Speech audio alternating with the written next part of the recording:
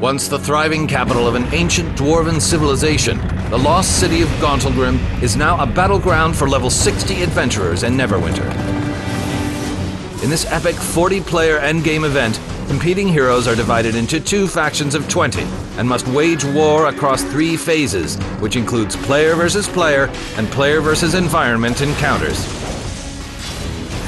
Adventurers in Phase 1 must work with their faction and fight through hordes of computer-controlled enemies, accomplishing a number of tasks in preparation for the coming PvP battle. Tasks include collecting elemental fire to light the Grand Forge, defeating Dwergar forces to obtain weapon parts, and more. Every task completed during this timed phase is worth crucial points. The faction with the highest point score at the end of Phase 1 gains a significant advantage, a resilience buff in Phase 2. In Phase 2, the dueling factions directly engage one another in an epic 20 versus 20 domination match.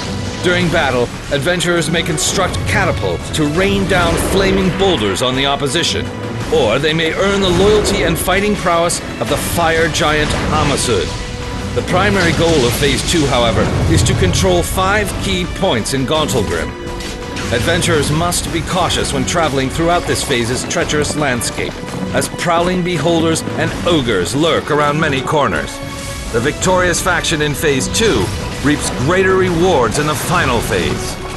At the conclusion of the Phase 2 PvP match, the faction with the highest overall score earns the right to enter the Dwarf King's Crypt, an epic dungeon that rewards adventurers with Tier 2 equipment, the most powerful in all of Neverwinter. The losing faction is given access to the Fardelver Crypt, which yields Tier 1 rewards.